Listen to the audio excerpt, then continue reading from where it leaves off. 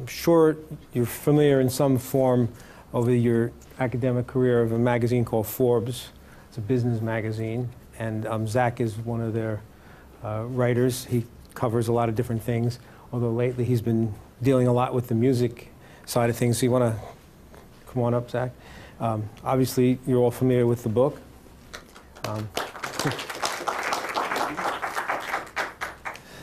So, interesting book, the unauthorized book. You talk a little bit about, in the beginning of the book, some of the trials and tribulations you went through to get a sanctioned version. I wonder if you could kind of regurgitate some of that. Sure, yeah. Well, you know, as you can imagine, a guy like Jay-Z gets a lot of business opportunities thrown at him, and a lot of things that don't involve, you know, him actually getting paid anything, which is why he's got a team of gatekeepers, you know, to kind of pick out the best stuff. And it's funny, since writing the book, a lot of people have come to me and asked me how to get to him, and I'm like, he wouldn't even talk to me, you know, why are you asking me?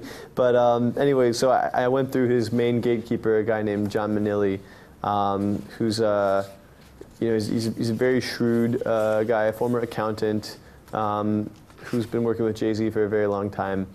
And he's an accountant? Yeah. You think a CPA? I think so, yeah. Yeah. I think he plucked him away from a major accounting firm. I think he was just doing accounting. I might be getting this wrong, so don't quote me on it. But I think he was just doing accounting for Jay-Z back in the day, back in the Rockefeller days. And Jay-Z just thought he was so good that he brought him in, like in-house, stole him away from a major accounting firm. But I could be mistaken. That's how I recall. That part wasn't in the book, so. But anyway, I met with John Manilli, and you know, I went in there with my pitch, kind of, you know, bright-eyed and bushy-tailed, like very enthusiastic. And I was 24 at the time, so this is like 3 or 4 years ago, and you know, I thought to myself, why wouldn't Jay-Z want to cooperate with the book? It's a business book. You know, he styles himself as a businessman. This seems like a great deal for him, having a Forbes writer write a business book about Jay-Z and blah, blah, blah. So, you know, I kind of went in with that whole very naive and optimistic attitude. And, you know, I gave that pitch to Manilli, and he said, well, what's in it for us? And I mean, isn't it self-explanatory? It's a free publicity. I mean, it's, you know, it'll probably cast him in a pretty favorable light. It's talking about he's a business genius and comparing him to Warren Buffett and Bill Gates and yada yada. And he didn't really care. He just he said, he continued the what's in it for us. He kind of floated the idea of maybe having me ghostwrite a business book, you know, something to that effect. But basically doing something that would involve tearing up the deal that I already had with Penguin, you know, and maybe getting another deal.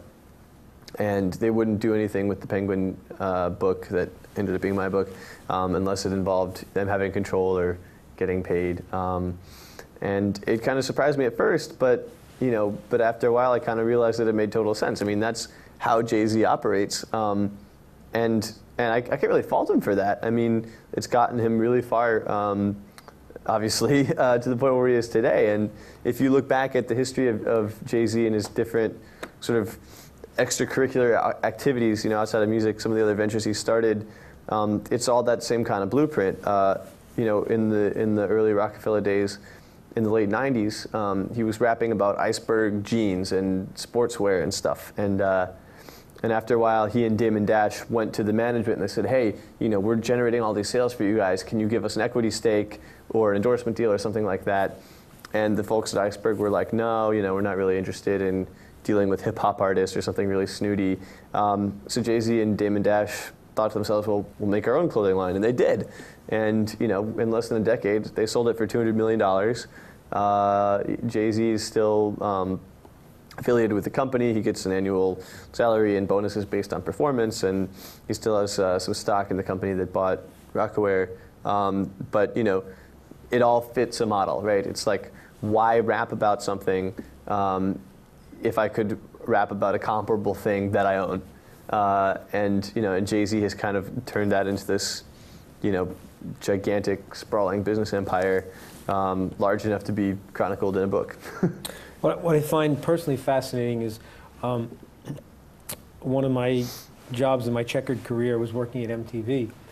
And in the standards, and I would be the guy saddled with having to deal with standards, bring the videos to standards. And the one thing that MTV was overtly cautious about, well, there's several things, but one of them was like product placement in music videos, whether it was lyrical or visual. And to realize in retrospect how things have changed, nonetheless MTV not really showing videos as we discussed last week, but that he has the ability to place products in his lyrics, and it goes back so long ago. It's kind of fascinating. I mean, equally fascinating is this man's career because, in a little over 20 years, he's put out maybe 12, 13, sorry, I used the word albums, and has risen to this pinnacle of success that is, in Brooklyn, from Bedford-Stuyvesant, to being one of the most successful popular entertainers in the world today, which is very well documented in your book. And I should add that Zack disclosed to me on his way over here that this book is coming out in June in paperback. Indeed. With new additional updated material. Additional scoops, additional exclusive information, and a new foreword by Steve Forbes. So should be interesting. Steve Forbes, unlike me, actually interviewed Jay-Z, so should have perhaps some novel things to add to the. So curiously, book. When you were turned down by John Minnelli for the book, this mysteriously came out before. It came out about a year after my meeting with John Minnelli. But which was released? And about 4 months before my book came out. You think there was coincidence? I think not. The funny thing about Decoded is that the ghostwriter is a really talented and well-respected writer by the name of Dream Hampton. And I've got a ton of respect for her work. And she was initially brought on to write Jay-Z's original autobiography, which is called The Black Book. And that never got published. It was set to go in 2003 with the Black Album, and it didn't end up coming out because, well, nobody would really say why, but I think it might have had something to do with, that was right around the time he and Beyonce were getting serious, and there was some thought that maybe too much had been revealed. I mean, and he's been interviewed about it a few times, and he says that, he didn't blame it on Beyonce, but he said that there were, too many personal stories in there. So they shelved it. And curiously, when Decoded came out, it was the same ghostwriter, dealt with a lot of the same things that they were supposed to be, touched on in the Black Book. But without perhaps some of the more controversial parts. So if you read through Decoded, there are a lot of scenes where it's like, we were there at 3 in the morning in the middle of the playground, dead of winter, guns were drawn, glad we got out of there alive. And so, wait, what happened? How did you get out of there alive? I mean, there must have been some action, but that didn't really get explained.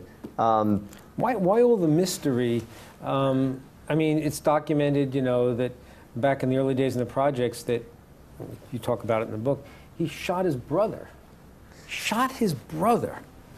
So, I mean, after you shoot your sibling, what else in your world isn't open for public scrutiny? So why, it's like you had to peel an onion and to find out basic information when, in a world of TMZ, it just seems odd that somebody would try to hide or be discreet about their business successes or failures, for that matter.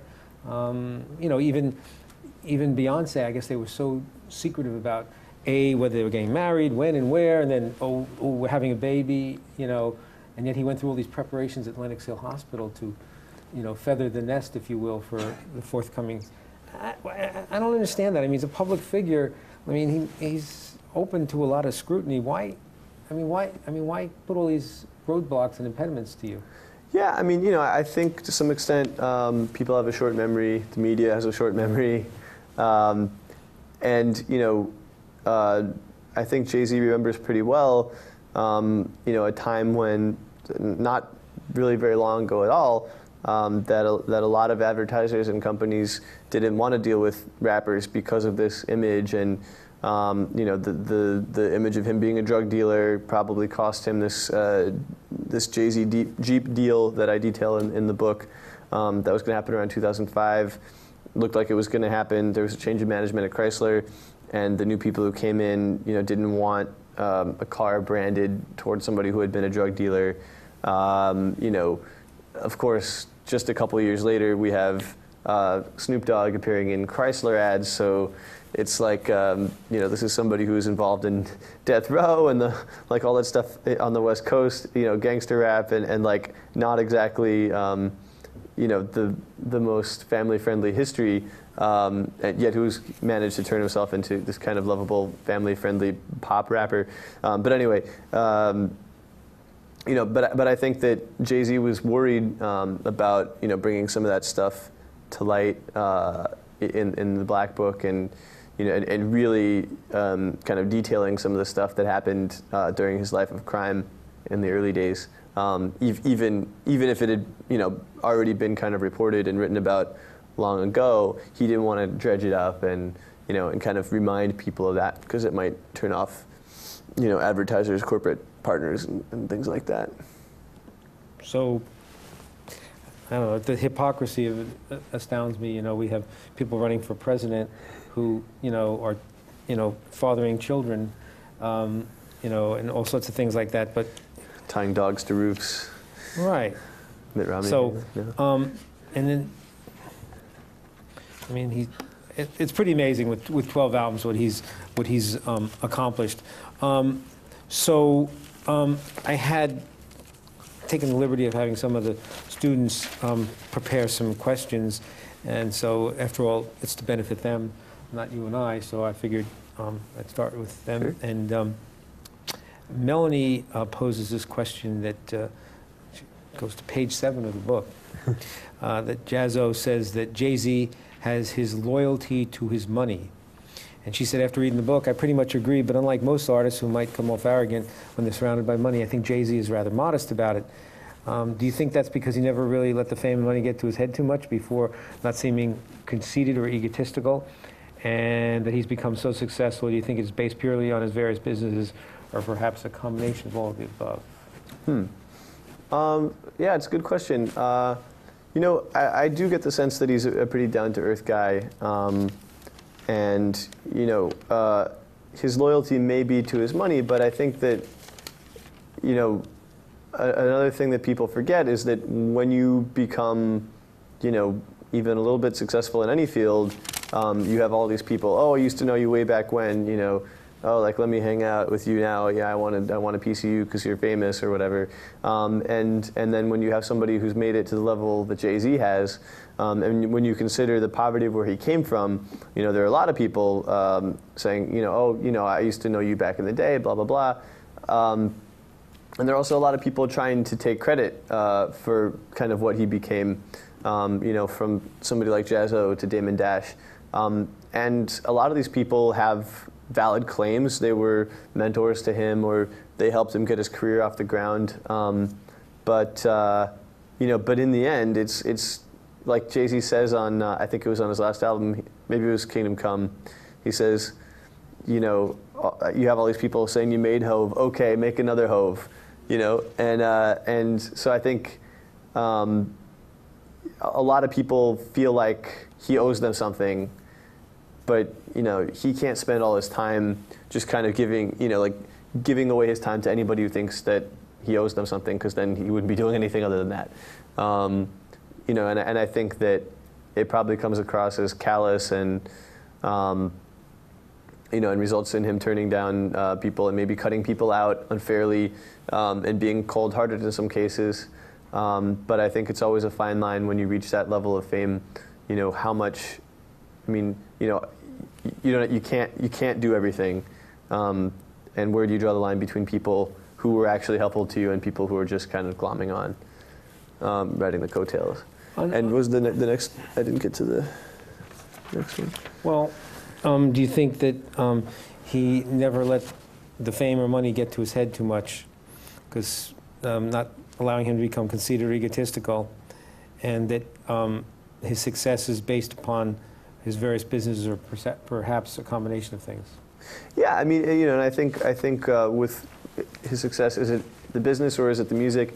You know, I think, like you said in the documentary, you have to make a great product first before you can go and make a business out of it. You know, Jay-Z wouldn't be where he is today if he didn't keep making really good, relevant music and staying kind of ahead of the curve. And you know, I mean, maybe I don't know how far ahead. I mean, you know, he's not considered an avant-garde rapper anymore, and he's not like, you know, I don't know, doing a dual album with Bon Iver or something, but then he's working with Kanye, who's got Bon Iver on his song. I don't know what my point is here, but I guess it's that if he had stopped making good music, if he'd stopped making relevant music, he would have fallen off the map. I mean, if you look at somebody like 50 Cent, he's still around and he's still, you know, making noise, but he doesn't have that kind of cachet that he did in the early to mid 90s when he had that huge record and everything he touched was turning to gold.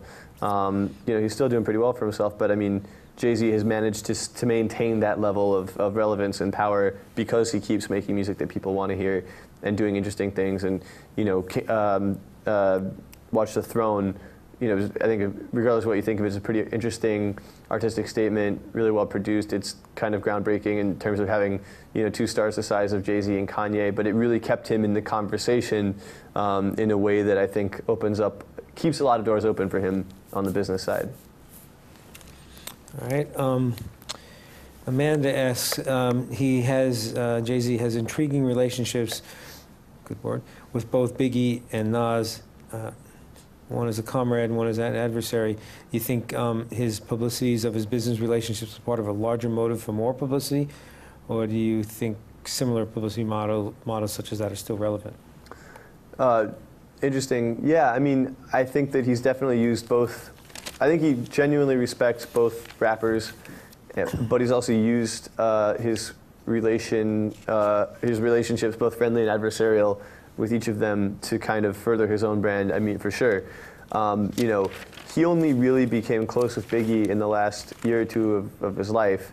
But, you know, in the late 90s, when Jay-Z was still kind of coming up, and there was this battle, you know, after Biggie died, there was this sort of battle for who was the king of New York, and the most, you know, legit contenders were basically Jay-Z and Nas, depending on who you ask. But, you know, Jay-Z really kind of, even as he was trying to make a claim for that crown, you know, he was moving his music towards more of a pop sound. I mean, don't forget 1996, Reasonable Doubt, you know, was a pretty gritty record, and not at all kind of the pop sheen that some of his later stuff had. And his next album, which was produced by Puffy, you know, was really very much aimed at crossing over into more of a pop sound. So as he was doing that, he needed to kind of maintain his street cred, and I think attaching himself to Biggie and kind of re-emphasizing that relationship that they had kind of gave him some added credibility.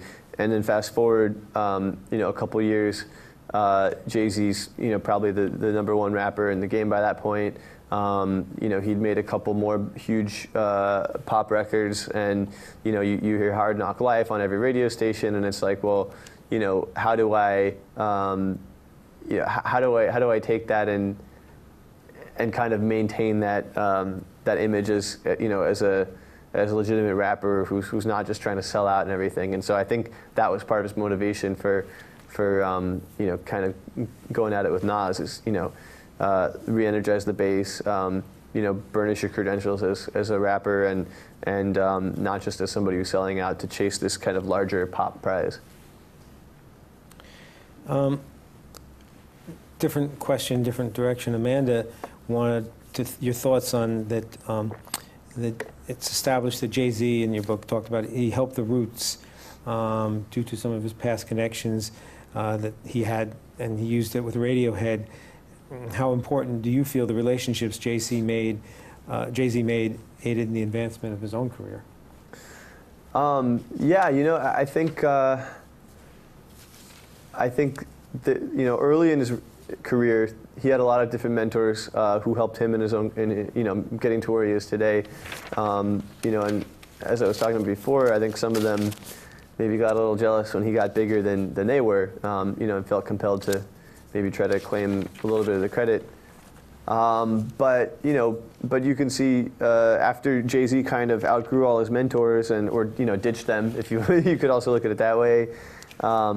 He started mentoring artists on his own too. And if you look at there are a lot of major artists who owe at least some part of their success to Jay-Z now. I mean, Rihanna, he certainly mentored her. Even somebody like Rick Ross, more recently J. Cole, Kanye for sure. And there's a new British woman he just brought to Z100, upstart. Anybody? I forgot her name. Yeah. And it's coming through Sony too. Okay. Okay. Anybody familiar with that artist? No? But even the relationships that Jay-Z has made in terms of being a mentor to other artists have served him well lately too, because now that he's getting older, I think it helps him to stay relevant. To have a young artist like a J. Cole, or even somebody a little older, like younger than him but older than J. Cole, like Kanye, and to kind of be allied with somebody like that, allows. There was a great piece. I forget where it was, but it's called The Global Hegemony of Jay-Z, and it was talking about how it was kind of comparing the relationship of Jay-Z and Kanye to the UK and the US, and like that, I don't know, that Kanye was a former colony of Jay-Z, and and he had grown as big as his former colonial boss, but now they were these great allies, and they were becoming more relevant together than either of them could be alone, and that whole kind of thing. But I think it was a strategic move on his part, and now because he's mentored a lot of young artists, like you don't have quite as many artists coming at him, kind of challenging him for the throne. Instead, they kind of come and try to kiss the ring, get him to do a guest appearance on their big single or whatever. That's right. Question from Kelly. In your opinion, who helped whose career more? Jay-Z or Beyonce? Or I'm sorry, Jay-Z or Biggie? Jay-Z or Biggie? Oh, I think Biggie definitely helped Jay-Z's career more, because I think Biggie really died before Jay-Z ever got anywhere near as big. I think while Biggie was alive, Jay-Z wasn't quite big enough to make that much of a difference. However, I would argue that if you want to factor in if you want to expand career to include, after death, you could probably make an argument that they helped each other equally, because having the kind of the top rapper in the game continually reference Biggie. I mean, just every album, it's quoting a Biggie line, or every concert is, turn off the lights and put up the lighter for Biggie.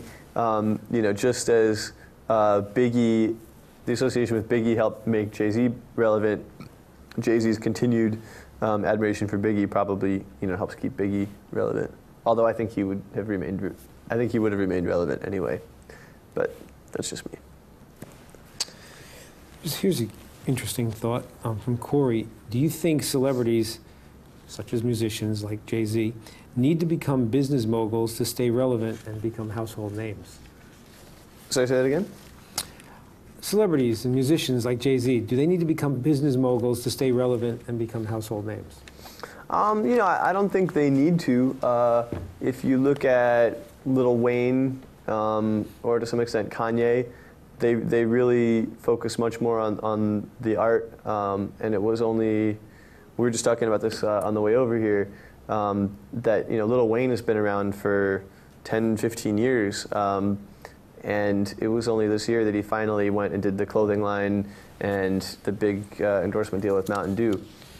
So I don't think you need to have the kind of business apparatus in order to stay relevant. However, it's become such an acceptable thing. People aren't really cast as sellouts for doing it. I mean, I don't see why you wouldn't. I guess I was kind of surprised that it took Lil Wayne as long as it did to see him getting involved in some of that kind of stuff. But I think it's a different story when you talk hip hop versus rock, and I think hip hop as a genre in many ways is a reaction, like a celebration of wealth. I mean, depending on, right, I guess not if you're talking like backpack rap or, like I wouldn't call Lupe Fiasco a celebration of wealth, but, so much. But certainly mainstream hip hop in a lot of ways is, it's coming from a place of poverty to rising up and making it. It's a celebration of having make it as an aspirational genre, I would argue. And, rock, on the other hand, is kind of a reaction against wealth. And it's by kids who grew up in the suburbs with too much money and they're really bored and they don't like it, and so it's it's kind of being upset about that situation. And as a result, certainly when I do interviews, I find that the rockers are a lot less likely to talk to me to begin with, talk to Forbes, financial publication, about what they're doing, because it's probably going to talk about how much money they have, and that doesn't really jive with their whole persona.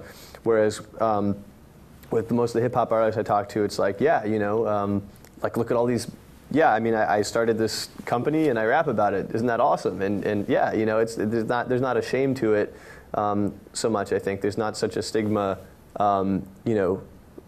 toward making money in hip hop as there is with rock. The next question curiously kind of segues into that, and I'm going to assume this question was asked by Christine because the ink matches.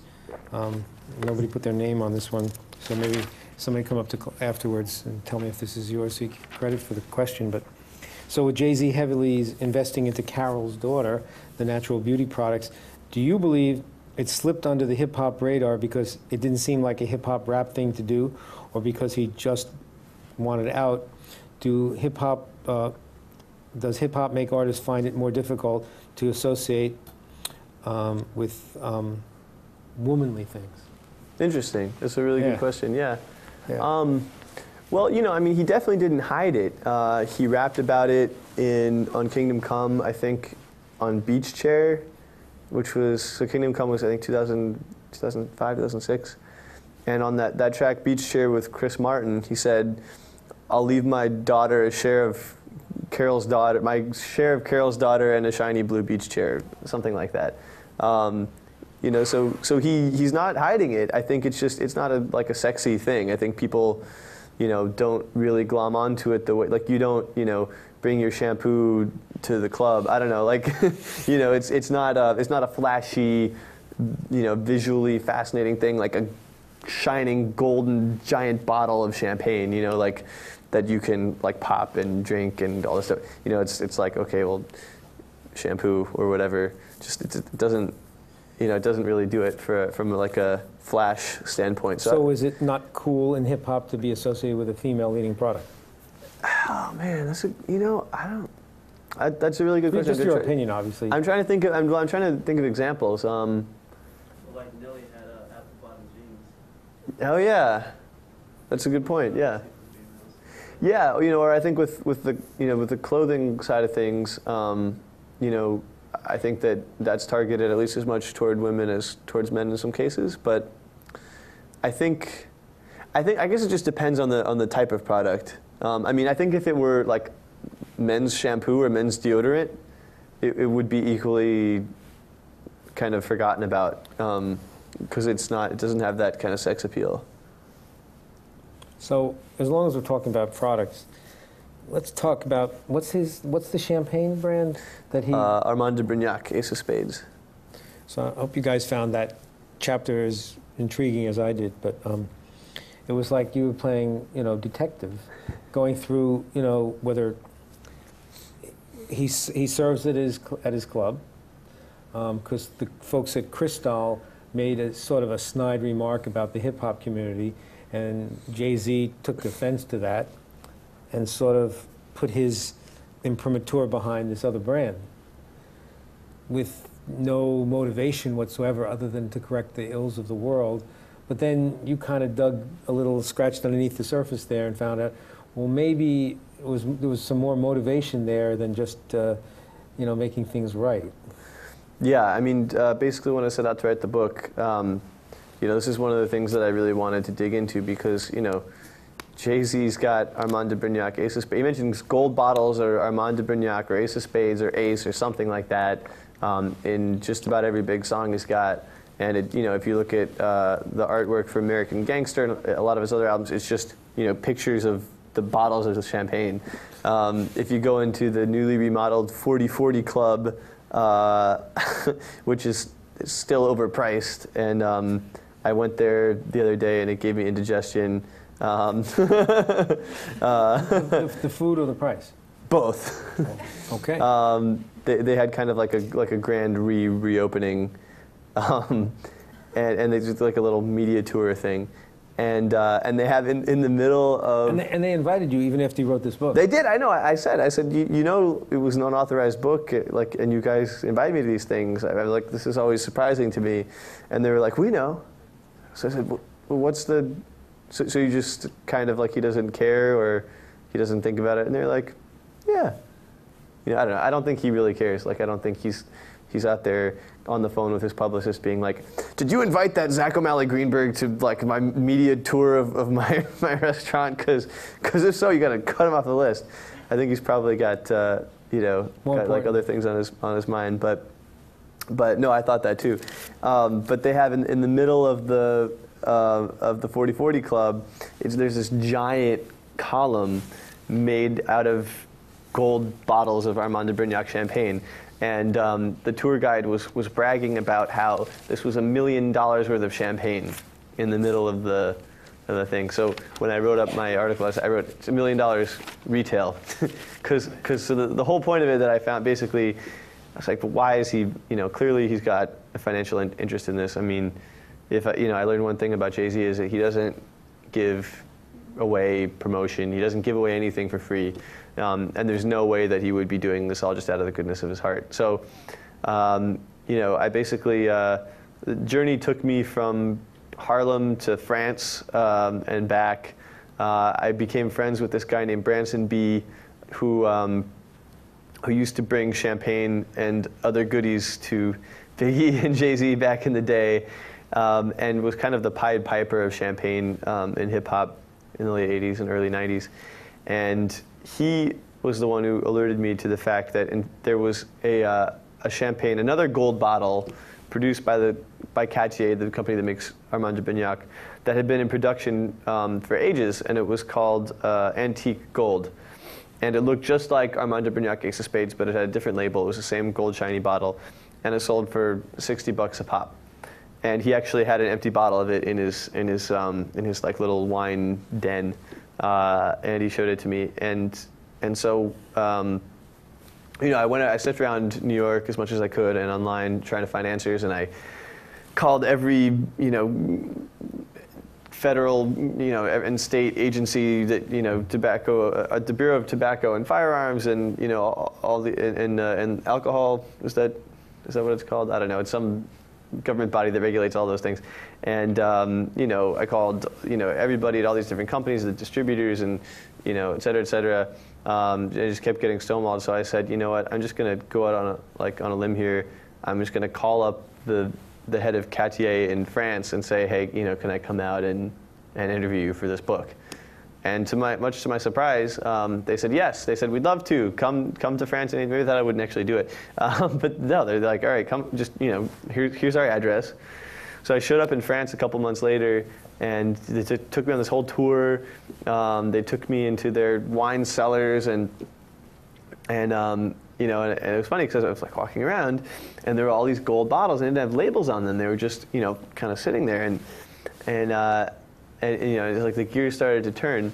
So he's telling me the whole story about the company and how Armand de Brignac, that brand, started out in I think it was 2005. It was 2005, I guess, 2005, 2006.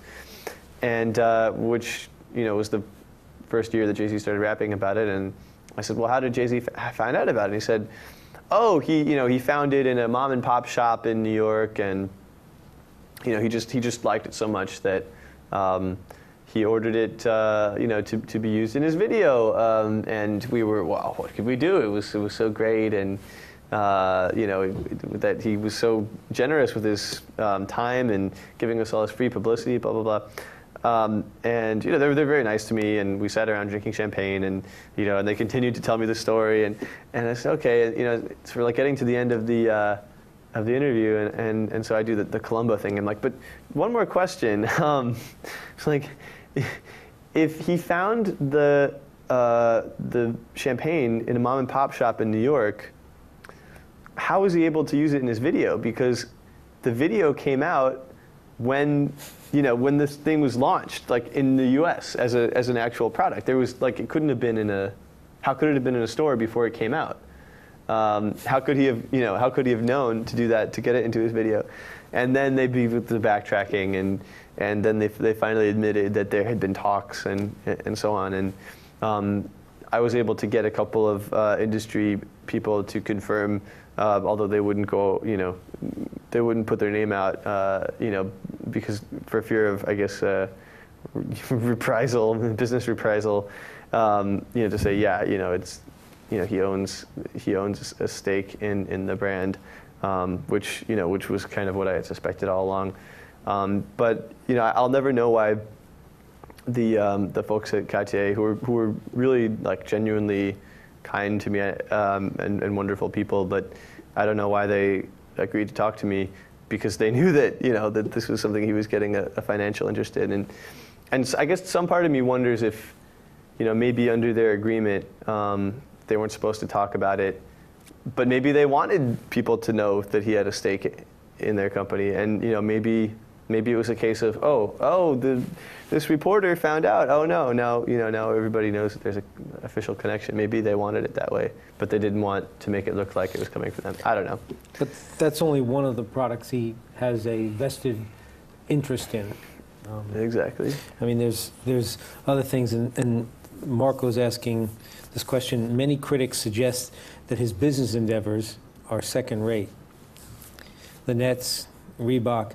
Do you consider these brands to be the extent of Jay-Z's reach, or is Jay using a tactic similar to when he transformed the Champagne Armand Brown? So there was a question: do people consider him to be the critics are suggesting that some of the business endeavors and products he's aligned himself with are possibly second rate. And what was the second part of that?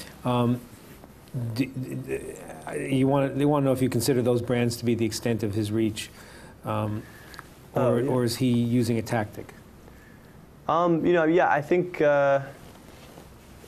regardless of what you think of the quality of any of those brands, all of them are definitely the number 2 or 3 in their field. It's the right, but it's like why would the Knicks don't need more celebrity, like the Knicks don't need to give Spike Lee a sweetheart deal on an equity stake to get him to root for them.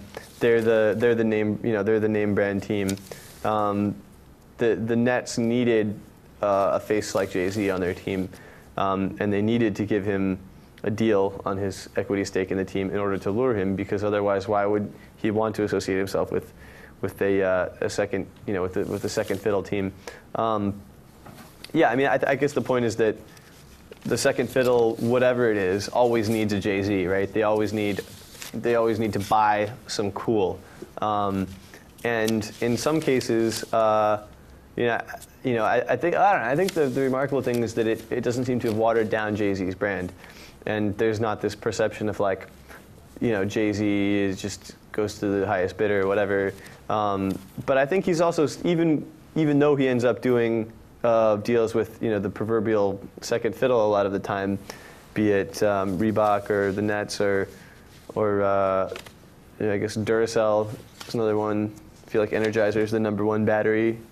Anyone? I don't know. Wow. But he does it in a way that that it kind of that you're like, oh well, it makes sense for him. Like with Reebok, they gave him his own shoe line. It's not just like he's going out there, saying go buy some cross trainers or whatever. The Nets, allowed him to be an owner, co-owner of a basketball team. I mean, they allow him the opportunity to kind of say, hey, look at my thing that I have that is, totally mine, and I'm designing and, informing. And yes, it's under the auspices and the umbrella of this larger organization, but this is a Jay-Z thing, and you're buying Jay-Z, you're not buying Reebok. You're buying Jay-Z, you're not buying the Nets. What about, okay, so we know he's got the 44 club, the 40-40 club. We know he's got the Nets. Now he's got the, he's involved in the Brooklyn Barclays Center. He's got a stake in English soccer. It's fascinating with the Arsenal team. I think that didn't actually go through. Did it? I don't know. He's bought some real estate in Chelsea. Yeah.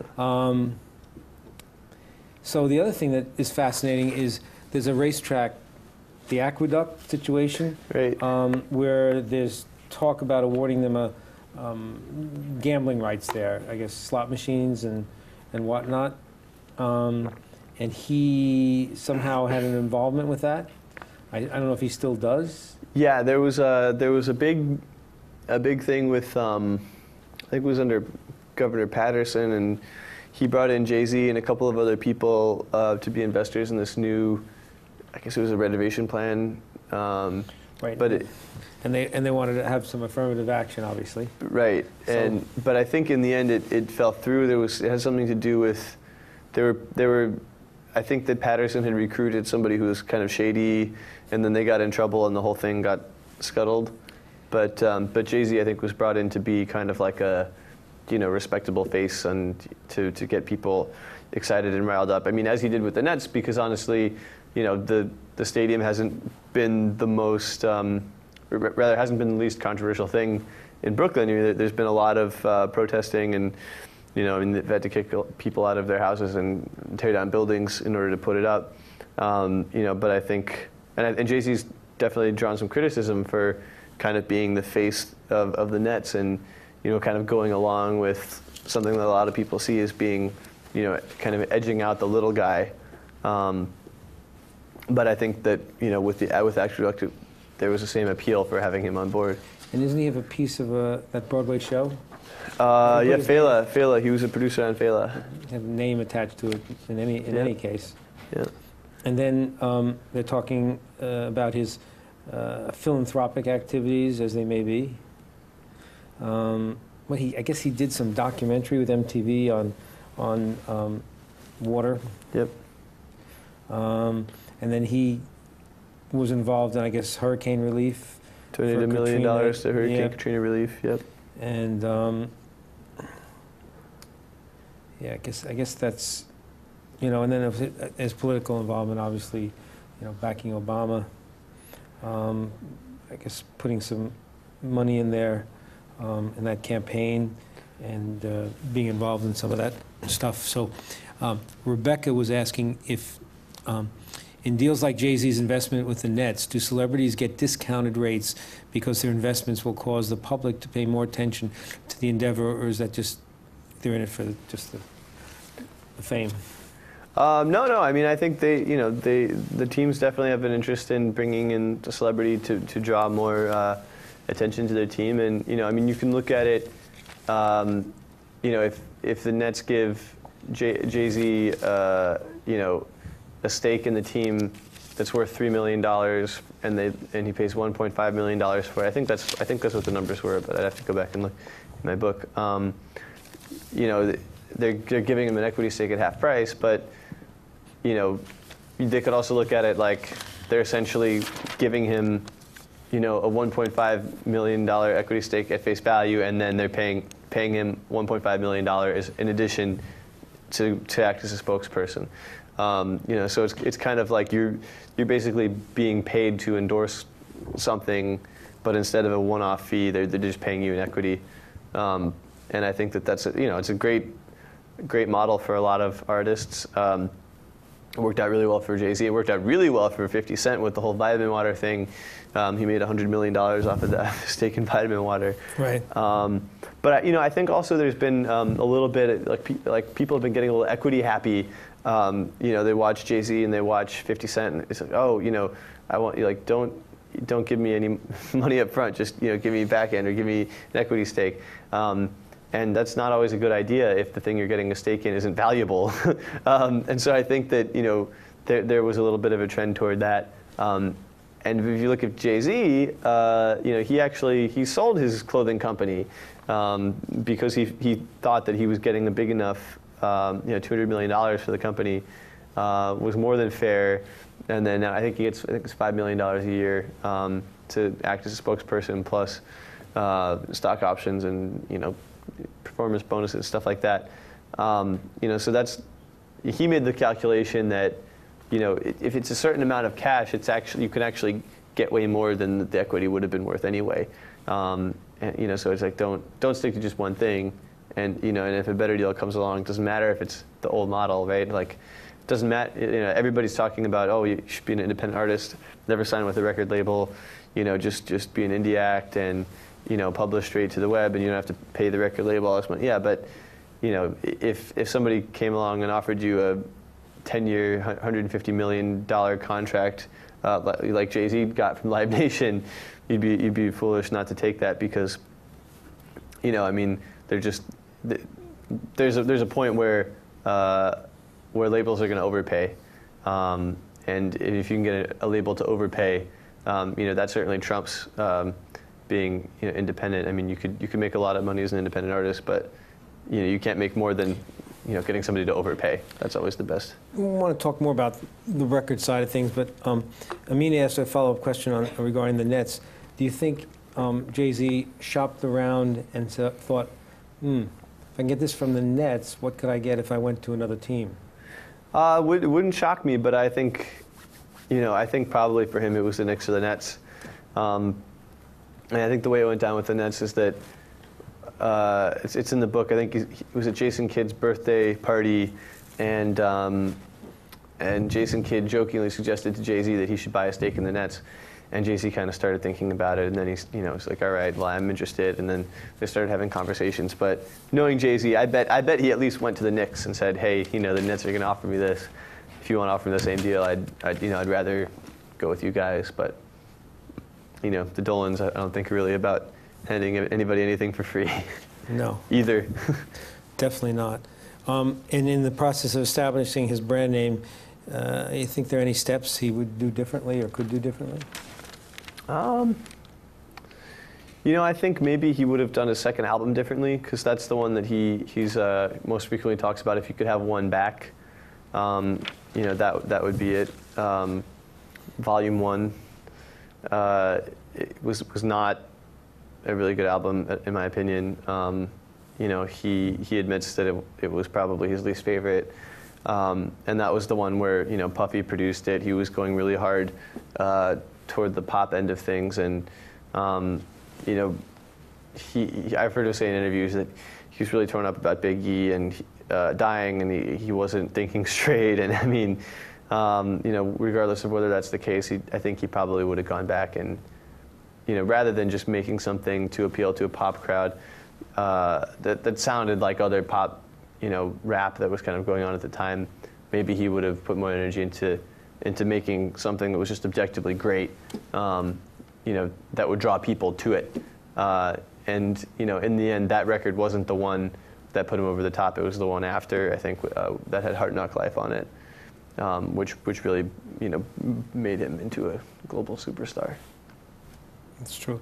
I was thinking, it's probably hard for anyone in this room, other than Dr. Marconi and myself, to realize that there was life on this planet before Jay-Z was a known musical entity. And it's an interesting thought put in that perspective, but Scott had asked a question here. That Jay-Z's recognized for being quite savvy in his business dealings, both musically and in the drug game. In today's industry, do you think those tactics would still work? Interesting. Yeah. Well, yeah. I mean, I think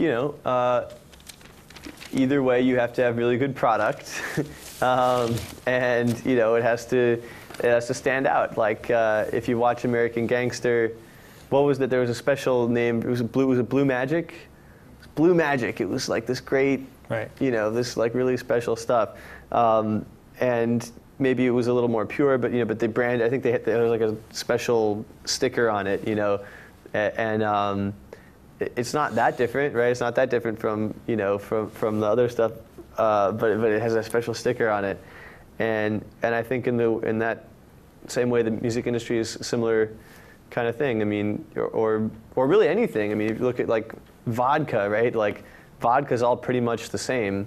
I mean, some of it is. I guess there's your bottom shelf vodka and there's your top shelf vodka, but once you have a basic level of, if you're gonna do a shot, it's not gonna make you gag. I mean, to me, it's like all pretty much the same, and yet you have brands like Ciroc versus Grey Goose, and millions and millions of dollars worth of marketing being poured into trying to which of these two vodkas is better. And I think in the music industry and in the drug trade, and it's the same kind of thing. I mean, you look at the really popular artists out there. Most of them have a thing. I mean, they have like a very distinct style. They have something about their personality, their persona that you can latch on to. Whether it was somebody like 50 Cent coming up and kind of busting up the sort of hip hop pop party that had been occurring, with Diddy and kind of the movement towards some of the stuff like Jay-Z put out on his second album, and here comes 50 Cent with his bulletproof vest and his tales of getting shot in the face all the time, and it was different, and it was something that people could latch on to, or somebody like Pharrell, who's got this just like this like super cool chic kind of style that like everybody wants to aspire to. He's got an aesthetic. He's got a brand. Or Lil Wayne. I mean, he's completely insane. He's unpredictable. You never know what he's gonna do.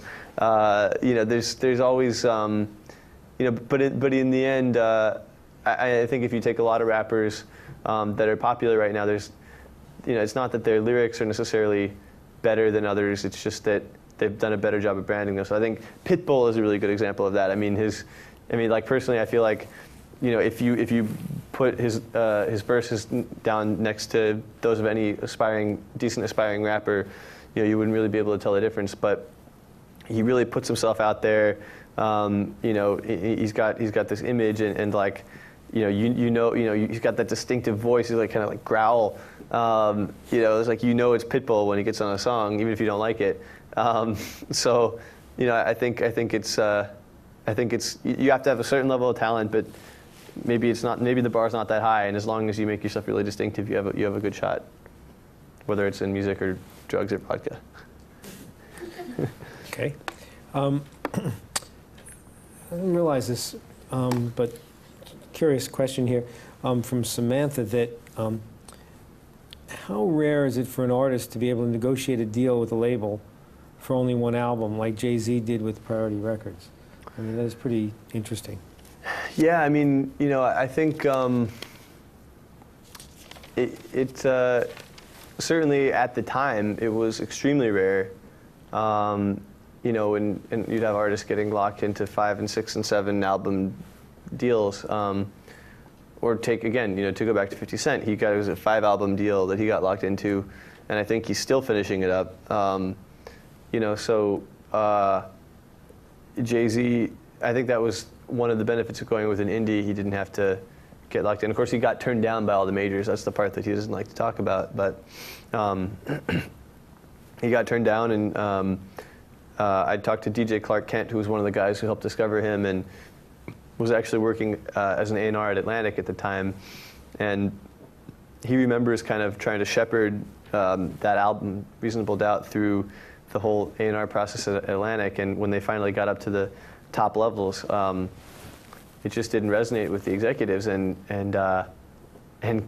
Clark Kent said it was like he was just rapping too fast. It went over their heads. They couldn't get it. But so certainly in Jay-Z's case, taking that one album deal and insisting on it with priority with the indie label, really opened him up to be able to go out and get a ton more money, rather than being locked in. Sam asks, do rap artists ever try to get into feuds with other rap artists on purpose in order to gain publicity or boost their sales? Oh yeah, I mean, I don't think that Jay-Z would ever really admit that was his primary motivation for kind of going at it with Nas. But if you look at the kind of trends of both of their careers at the time, I mean, if anything, it was better for Nas because he was kind of like, his career was kind of in the toilet at that point before he came out with Illmatic. But when he and Jay-Z started feuding, well, I guess was Illmatic before the feud? Maybe I'm getting my timing wrong. All right, scratch that. After Illmatic and before the feud started, Nas's career was kind of in the toilet. But Jay-Z really, I think, helped bring him back to life, with the feud. But as I was saying before, Jay-Z, this is at a point where he was getting really big as a pop artist, as kind of a mainstream rapper, and people thought maybe he was getting soft, but to kind of start going at it with somebody like Nas, who's that well respected, and I think that really gave him, it kind of reestablished his credibility. It was funny though, Jay-Z and Nas, of course, have since reconciled. Nas eventually signed on Jay-Z's label, on Def Jam, and they had this epic kind of calling an end to their war, which I detail in the book. And Nas now is kind of following in Jay-Z's steps on the business side of things. He's actually, I interviewed him the other day, he's investing in startups. And he's got a stake in this company, this really awesome website called rapgenius.com. I don't know, have you guys heard of it? Yeah, Nas is like their first verified rapper. So it's like on Twitter you can get verified. Well, on Rap Genius you can get verified, and you can post your own lyrics and you can comment on your own lyrics. So Nas has gotten involved with them, and he's also investing in this company called The Fancy. It's kind of like, it's a little bit like Pinterest.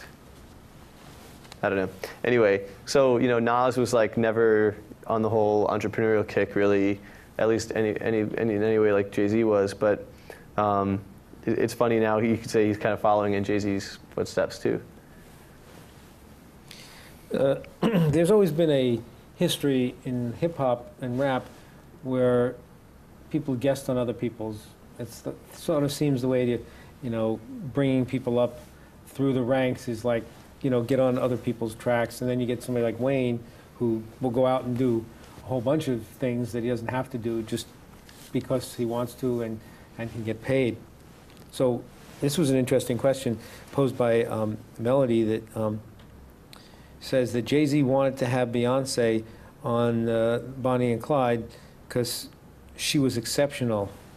He claims since then the single helped them exchange audiences, thus giving them both more fans. Do you see Jay-Z as a main credit to the success of Beyonce's solo career? Interesting. Yeah. I think that Beyonce is so talented that she would have gotten there anyway. But he definitely gave her, kind of a credibility. I think on the. He took her out of being just another diva. Yeah. Who sang very well and looked pretty and made great videos. Yeah. And gave her some more cred, I guess. Totally. And and by the same token, Beyonce helped make pop. Exactly, and helped make him more palatable to advertisers and and that kind of thing. I mean, Carol's Daughter, probably wouldn't have been happening if he were still kicking around with Damon Dash. So even in their personal life, they're almost marketing. Totally. Oh, totally. There's a chapter called Jay-Z and Beyonce, marriage or maybe is it marriage? No, yeah, marriage or merger. I think it's one of the last chapters, and it kind of discusses that. Well, I could keep going on here. Is there any things that you guys want to bring up? Please, in the back, sir. Oh, yeah, I was really curious, especially when I was reading this. How do you think that up and coming artists and even artists at a small level, how should they look at maybe side business ventures? is there a point where an artist should start looking at things like that, or should they be more focused on their music, which is their main trade? Yeah, that's a good question. I mean, I think probably, I mean, the focus should always be on the music. If you want to make it as an artist, right? You should always, the first thing is make great music that will make people want to be involved with you and hear you and kind of consume your whole lifestyle. But if it's something that you know, doesn't take too much time. If it's like it's a sideline, and you know, maybe, I don't know, maybe it's like merch, or you know, or maybe it's something you can outsource to somebody else on your team, where you know it's just kind of like you're involved with it, but it's not taking up all your time. You know, I think that makes sense. But yeah, I mean, I think generally, you know, you want to build it up to the point where people want to consume it and consume you. And I mean, I meet a lot of up and coming artists who are like, oh yeah, you know, I have, you know, and I own my own studio, and like I have, you know, I don't know, like my own line of rolling papers, and like all the, you know, and like, and but actually that I think that's kind of a clever use of because it's, you know, it doesn't take much time, and it's a way to get people to remember you. So that's actually an example of something that would work, right? Like as a sideline, you know. But you're saying it's a sideline. Right. So because in your writing capacity as a reporter, forget the music industry, you're talking to people, and so what he's talking about is perhaps what's called line extension. Right. And so I'm sure the captains of industry you talk to, it's like you focus on your core business. Right, exactly. And you know, it's like if an up and coming rapper, and you know, he's like working on a bunch of different things, and you know, he's like, here, I've got a clothing line. I was like, I don't even know what your music is. I don't want to buy your clothes. You know, it's like you've got to have a brand before you can start selling it, I think. Anyone else? I'll go back to the questions that were posed. Not a really fair question to ask you, but we'll put it out there. What are the consequences of putting out or playing music live that has not been copyrighted yet? Where's Harrington? That has not been. So if you're like playing another artist's music or your own, or it just said the question Andrea posed was music that has not been copyrighted. So you're performing it in public, or putting it, or releasing it. So like I have a song and I haven't gone through the necessary steps to get it copyrighted. But you're going to perform it here tonight. Isn't it? I think isn't there a rule that that like any sequence of notes can be copyright? Like as soon as you write them down, you know, it's a copyright. What's that? Yeah, once it's intended. Yeah. It's a Harrington question. No, well, the correct answer is that once someone has access to your work, if it isn't copyrighted, and they can prove access, then there's a case then. If you keep it in your drawer and you never play it outside, even though it's yours from the day you fix it and copy, the day you write it down, forget about the registration. Right. Registration just so you can sue in federal court, because there's no more state statutes for copyright. So consequently, it's always a question for everyone, should we copyright it before we put it out there? My answer is always put it out there and take a bath on the first one, but hope it'll make you famous. Right. And then continue. Right. So really, Steve's right, it's really not a fair question for you, you know, because it's a whole different. Okay. Yeah. I mean, you know, I think, yeah, in general, like the notion of putting out music for free early on. I mean, I think that's kind of where we're moving, whether people like it or not. And we were talking on the way over here about electronic music, and you know, it's based on the model. You know, put out as much free stuff as you can, get people to listen to it, and then get, you know, Pasha or Tao or whatever to pay you $100,000 to show up and to plug in your thumb drive. You know, and I think, you know, definitely, I think we're moving more and more towards that model, although electronic music is ideally suited towards that because there's such little overhead for doing a live show. But then you could argue that also the antecedent to that was mixtapes. Yep. Which, you know, it was such a conflict in the major labels' brains that we don't want to put mixtapes out and giving away. We have copyright issues and piracy, and yet the marketing guys in the back were like, "Okay, we're making some more burning copies to give them out because it's the most efficient way to get this new music out into the hands of the public." So, you know, on one hand, don't do that. On the other hand, we're doing this because it's the most efficient way to offer exposure. A record company question here posed by Ray was, what do you think one of the obstacles Jay-Z had to overcome after initially being signed to a record label? Well, I think Jay-Z, you know, he was a unique case because he was already a big deal, you know, when he ended up going over to Def Jam. You know, so they were already invested. He was already like, he had a huge debut album under his belt. I think it was gold by the time he went to Def Jam. So I don't think that he had some of the typical challenges of like, okay, you know, you're a young act, you get signed. Now, how do you get them to actually pay attention to you and promote you? And you know, it's funny. It's kind of analogous to the situation of being a writer, and you get a book deal. Well, okay, you know, how do you get them to promote your book and you know help you go on a book tour and that kind of thing?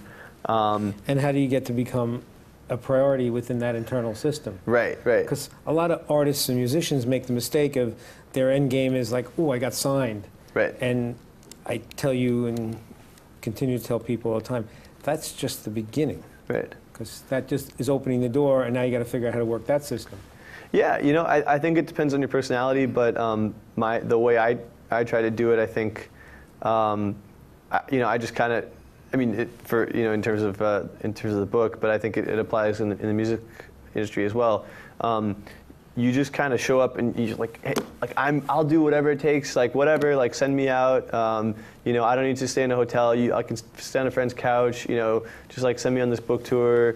You know, what about advertising? You know, like okay, like I'll go and I'll get a lot of promotion myself. Like don't even worry. You know, like whatever you can, but you know, do a lot of stuff on your own, right? Like you know, I certainly didn't sit around waiting for them to promote my book. I went out and I used all my contacts to try to get on radio and to try to get on. Well, that's how we met. Exactly, yeah. He was aggressively looking for exposure for his book. Yeah. He came to Sirius XM and said, any of the show hosts would be interested in talking to me, I'd be open to coming over. After all, I am an established journalist at Forbes. And I think that goes for many musicians. They kind of think, again, endgame, here's my music here, go get it played on the radio, go get it in this, you know, download it in stores. And it's like, it's not that simple. You gotta, you know, Penguin's got, you know, half a dozen other priorities that month. And so, you know, why should we care about Zack's little book? We got this other book, it's much easier, let's focus on that. And he's gotta be the squeaky wheel, as a musician does within the system. And the difference, I guess, with Jay-Z was he was a big wheel when he came in, right. And they had to say, okay, how are we going to maximize this thing we have?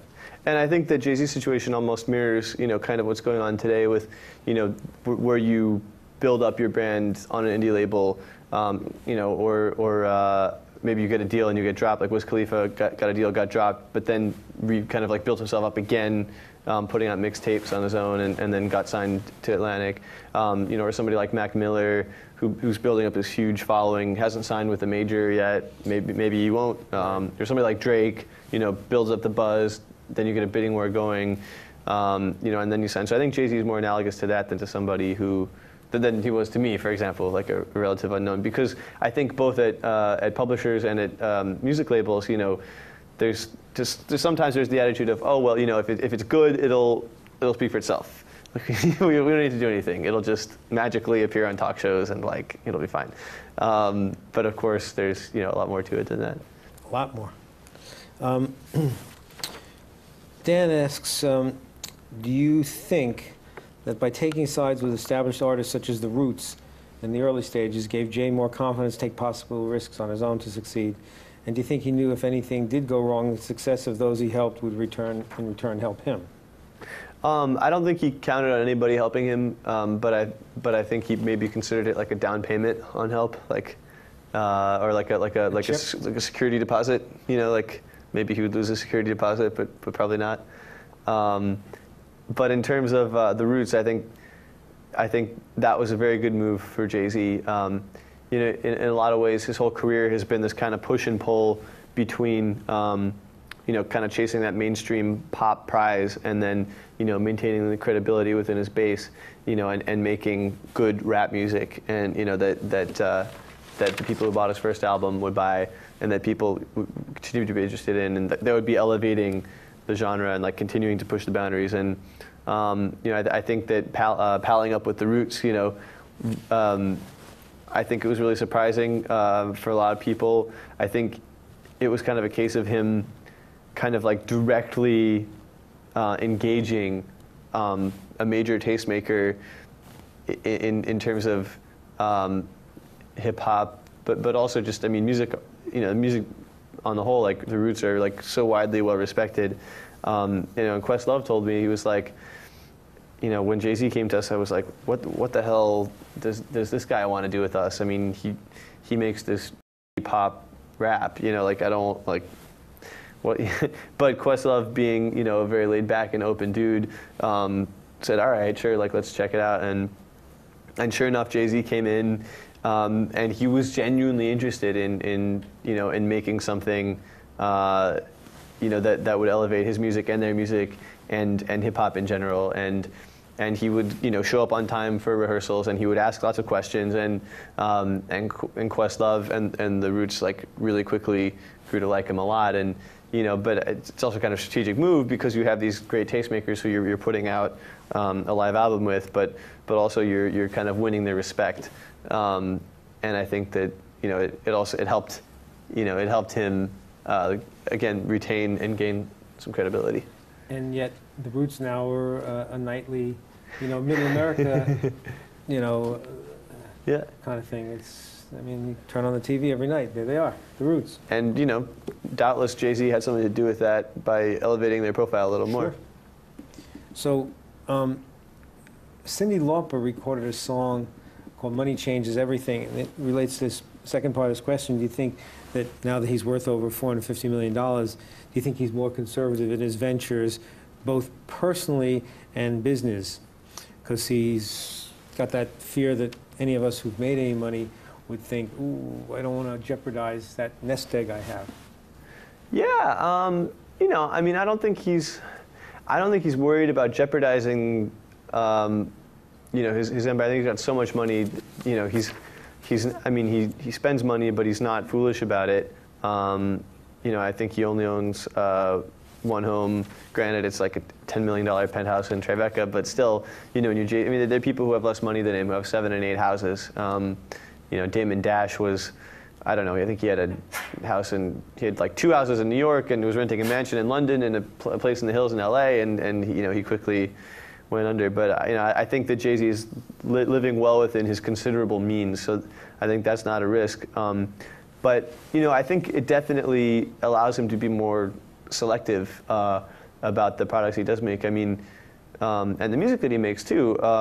You know, if you look at Watch the Throne, and I talk about this a little bit in my new chapter, but I'll give you guys a sneak peek. Like my whole argument on Watch the Throne is that, so I interviewed Birdman about it, because Carter 4, I guess, came out right around the same time, and actually did a lot better than Watch the Throne. It did double the first week of Watch the Throne, and there were all these allegations that Birdman was, you know, going in and like dropping, you know, $10,000 on, you know, at Best Buy on a bunch of copies of Carter. Oh, I remember those. Right. Which he denied.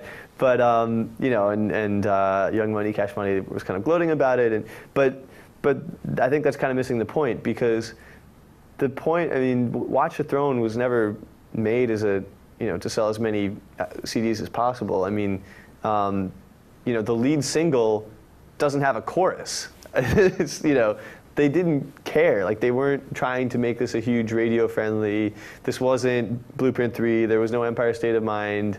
There was no Run This Town. You know, this was Jay-Z and Kanye going in and having fun. And I think trying to create something that elevated, elevated the art form, and it wasn't, whether you like the album or not. I think it has to be acknowledged that that they didn't go into it just to make money. However, there was an ulterior financial motive, for that kind of doing music for the sake of music, art for the sake of art thing, which is that the very image of Jay-Z and Kanye going in and making an album, where they're not concerned about radio and they're not putting a chorus on their lead single, is that it's like, gee, here are two guys who are really authentic, and they wouldn't do anything unless they really believed in it, and isn't that noble of them? And so the next time that Jay-Z does a big endorsement deal, it carries more weight. It makes it, he's more selective. He's this kind of uber luxury endorser, because he only picks and chooses, and he doesn't need to do it for the money, and he does art for the sake of art, and therefore, if he's doing an endorsement deal, it must not be, he must not be a sellout. He must not be a sellout. That's what he wants you to think, anyway. All right. Some people feel that a lot of what Jay-Z's accomplished to date is only happening because he's established and recognizable. So Derek posed the question: is what do you think young artists should take away when reading your book? Yeah, I think I would go back to the point earlier about you've got to keep making great music. If you can make great, iconic music that that people really want to hear, and you can keep doing it, they'll continue to be interested in you. And if you can hold people's attention, then you can start in with the clothing line and the whatever else it is. But from the very beginning, I mean, I would personally, I think that Reasonable Doubt is Jay-Z's best album still.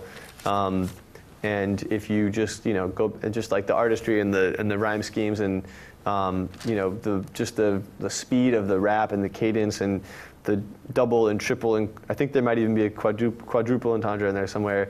I think that's what really got him going. And it's those huge hits that also were just genuinely great hip hop music that kept him in the conversation. So, I guess maybe it's cliche to say just keep making great music, and there's certainly a lot of luck involved and smarts and knowing when to, tack to various different sides. But, I think that's always got to be the focus. So what's the one lesson somebody could take away regarding Jay-Z after reading your book? Well, we haven't talked about it too much today, but I think that the main thing I got out of it is always ask questions. Whatever you're doing, just ask a lot of questions, no matter who you're with, if it's professionally or personally or whatever, but especially professionally, how does that work? How does that contract work? Well, is it an upfront payment or is it back?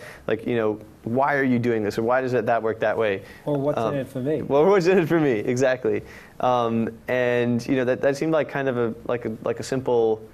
It seems like a simple thing, but it's embarrassing if you ask questions, because you'll probably ask some stupid questions, and people, you don't know how that works. Well, but the only way to find out is if you keep asking, and that's what everybody who I talked to about Jay-Z said. There was if there was one theme that made it all the way through all of the interviews, everybody said he asks lots of questions, and he absorbs. He finds experts, he asks them questions, and he absorbs the knowledge and adds it to his own thing, like a hermit crab. Somebody say in the documentary saw something about his curiosity?